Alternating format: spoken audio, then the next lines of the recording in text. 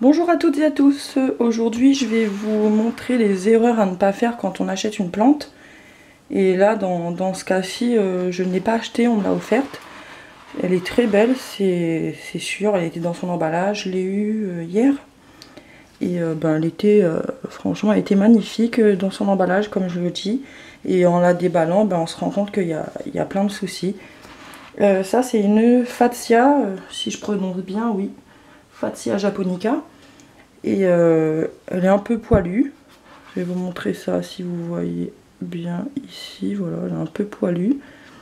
Et c'est une plante généralement facile d'entretien qui pousse aussi bien à l'intérieur qu'à l'extérieur, mais surtout à l'ombre. Donc c'est pour ça qu'en général les plantes d'intérieur, on les met à l'ombre.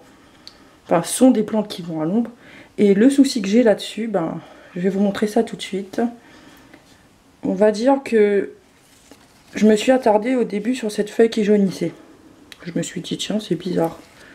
Et puis j'ai vu celle-ci et j'ai l'impression qu'elle est malade. Je sais pas si s'il y a des insectes dessous ou quoi. Et là, je vois pas grand chose, ou si c'est une moisissure, ou en tout cas je sais pas trop. Donc je vais m'en occuper. Je vais enlever toutes les feuilles qui sont pas super là. Pourtant elle fait de nouvelles feuilles, hein. Celles qui sont hyper brillantes comme ça, c'est des nouvelles feuilles. Il y en a encore par ici. Là aussi, donc le plant n'a pas l'air d'être trop en mauvais état. Je vais le rempoter, histoire de changer un peu le terreau. Ça se trouve, la maladie elle vient de là. Ensuite, le deuxième point, ce que j'ai vu, c'est que, je sais pas, il a dû prendre un coup de chaud ou un coup de froid, ça dépend, mais c'est brûlé. Elle a les feuilles brûlées. Et je sais pas si c'est la suite logique du truc, mais j'espère que c'est pas une maladie... on va pas dire incurable, mais presque quoi. Mais le plomb a l'air d'être assez sain quand même, hein. Je pense que c'est le conditionnement, quand ils l'ont mis en vente, ils n'ont pas dû faire attention, hein. Et ensuite, c'est peut-être je pense, le seul souci qu'il y a à déplorer sur cette plante, hein. Donc je vais m'occuper de ça. Je vais enlever toutes les feuilles qui sont pas folles là. Mais est-ce que ça serait pas une cochenille? Je sais pas. Non, je pense pas.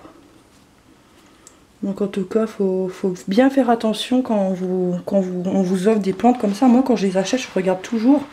Mais là, quand on vous l'offre, c'est pas qu'ils l'ont fait exprès, hein, c'est qu'ils s'y connaissent pas forcément. Donc voilà, je vais nettoyer tout ça et on se retrouve tout de suite après.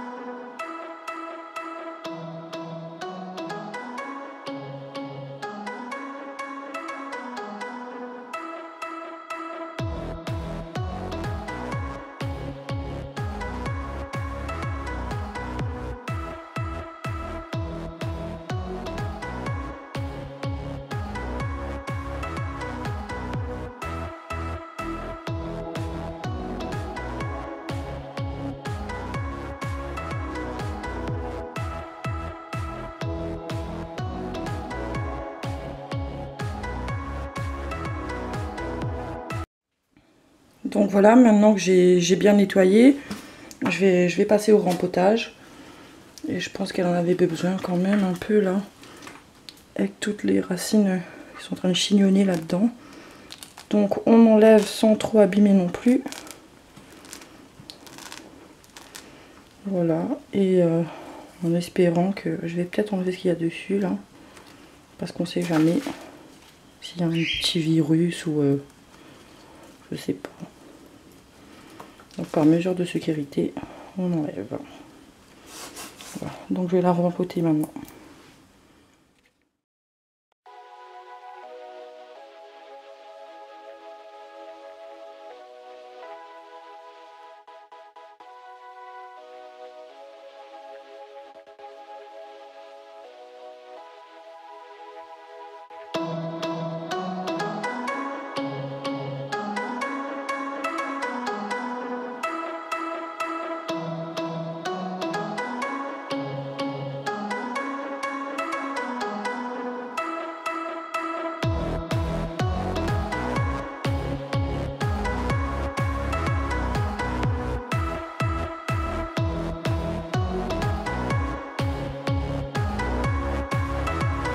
Donc voilà, elle a été rempotée.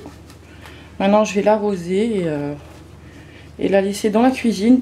Je vais pas dire toute seule, mais assez loin des autres. Je dirais limite pas quarantaine, mais à surveiller quoi, parce que je veux pas que ça se propage partout non plus, si jamais c'est un champignon. Donc je vais la surveiller et je vous tiendrai au courant dans les prochaines vidéos. J'ai un autre exemple à vous montrer aussi.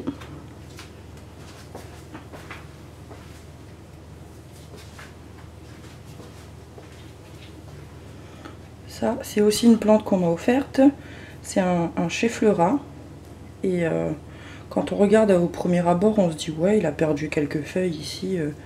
C'est pas un souci. Mais moi, j'aurais tout de suite tilté en voyant les petites feuilles la recourber. Je vais vous montrer ça. Voilà.